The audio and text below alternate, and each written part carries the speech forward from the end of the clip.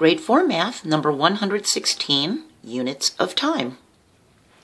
There's two types of clocks. There's a digital clock that shows numbers, like this, and there's an analog clock that has hands. An analog clock has an hour hand, the short one, a minute hand, the long one, and a second hand. It's usually a very skinny one. Sometimes it's red, sometimes it's black. Each day is 24 hours, split into 12 hours of AM from midnight to noon. That's in the morning when you'd have breakfast. Or 12 hours of PM from noon to midnight. That's when you'd have dinner and get ready for bed. When you look at an analog clock and you look at the long, skinny little second hand, every time it hits a little line, that's a second. This would be 2 seconds past 3 o'clock. There are 60 minutes to each hour. There are 60 seconds to each minute.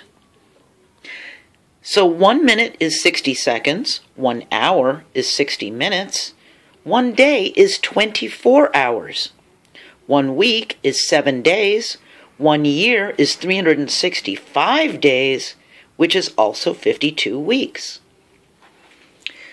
So because 1 hour is 60 minutes, we can multiply each hour by 60 minutes to convert the hours into minutes.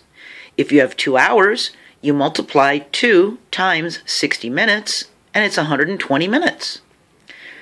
For 3 hours, you multiply 3 times the 60 minutes, and it's 180 minutes.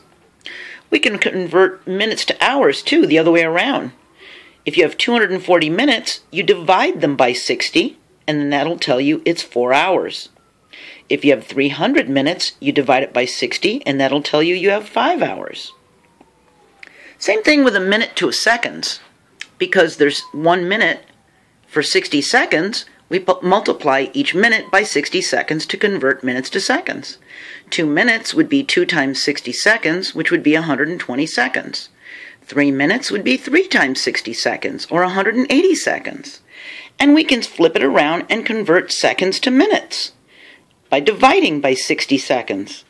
180 seconds divided by 60 seconds is 3 minutes, because there's 60 seconds in each minute.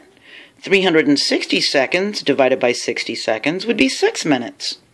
So we can convert hours and minutes back and forth to each other. Just like we can say 8 days is 1 week and 1 day, because there's 7 days in a week. We can convert time back and forth. So if you want to remember a cute little poem, we're going to talk about this more in the next video. 30 days has September, April, June, and November.